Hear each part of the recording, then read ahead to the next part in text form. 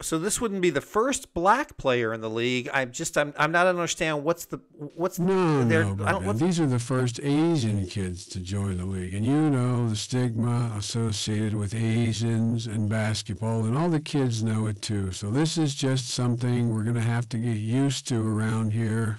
It's not these kids' fault. We certainly don't blame the families or the kids. They're living their dream. It's really our fault. We just have to get used to it and try to overcome the whole stereotype our community, the people have when they think of Asians and basketball.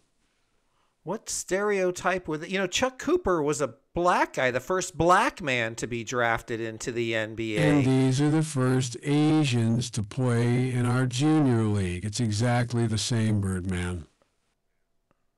Okay, I guess I didn't know that there was a stigma, and I still don't know what the big deal Well, is. you're right. It shouldn't be a big deal. Nobody should look at these kids any differently than the way we look at other kids playing basketball in our league.